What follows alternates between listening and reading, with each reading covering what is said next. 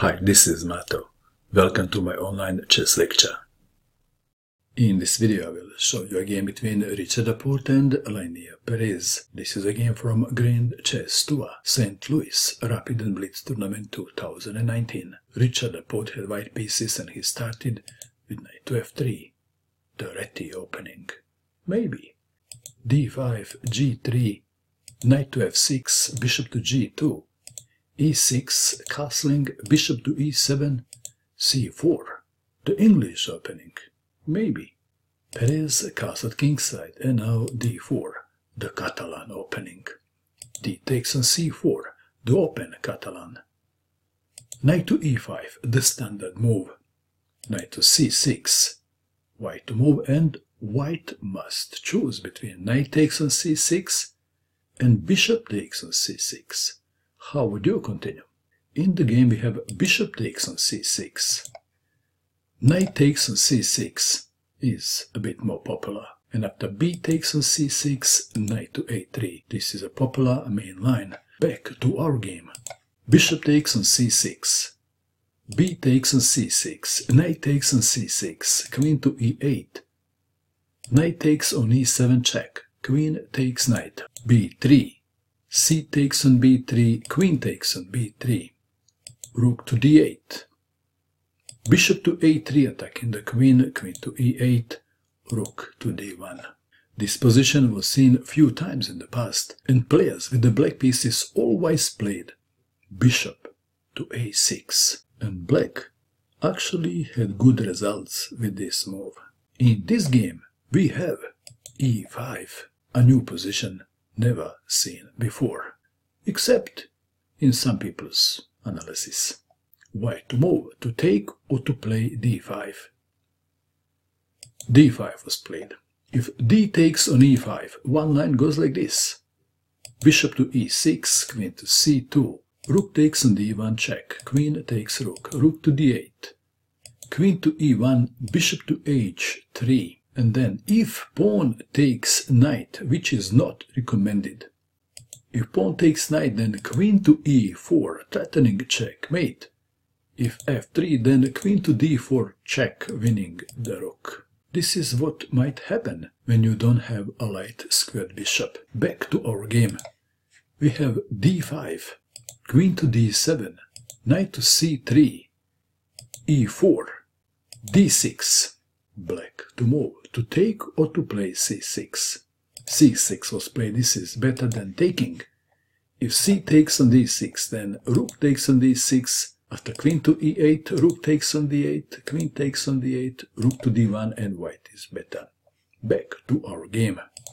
c6, queen to a4, rook to e8, queen to a5, black to move.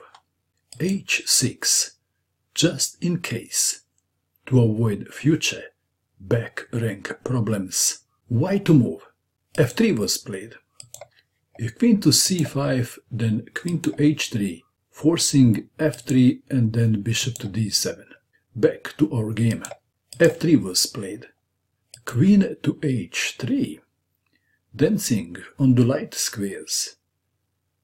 Knight takes on e4, knight takes on e4, f takes on e4, rook takes on e4.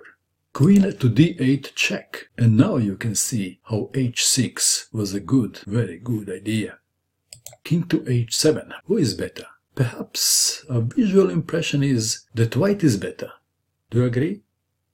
It's actually not clear who is better. It is white to move. d7 was played. Rook to d2 should have been considered. And even then, things are not easy for white. One line goes like this. Rook to e3 attacking the bishop. If white attempts to save the bishop, he loses the game. Let's see why. Bishop to c5, then kaboom, rook takes on g3 check. And after h takes on g3, queen takes on g3 check. White king actually doesn't like to go to f1. If king goes to h1, then queen to h3 check. After king to g1, queen to g4 check. King to f1, queen to f4 check. King to e1, bishop to h3. And black is winning. Let's go back a little bit. So in this position is throw bishop to c5, d7. Bishop takes on d7, queen takes rook. Bishop to f5, bishop to d6, protecting g3 pawn. Bishop to e4, threatening checkmate, king to f2, with a complex game. And let's go back to our game. In this position, d7 was played, and this is a blunder. Why? Please pause and find the best move for black. Did you pause? What did you find? Black played a move and white resigned, and the move is bishop to a6. Richard Rapport resigned in view of discontinuation. Queen takes rook. Rook takes on e2, threatening queen to g2 checkmate, maybe. Queen takes on c6, but then queen takes on h2 check. After king to f1, black simply plays queen to f2 check mate. Very sharp game, wasn't it? What do you think of this game? And that is all. I hope that you enjoyed watching this video. I wish you good luck with your chess, and bye for now.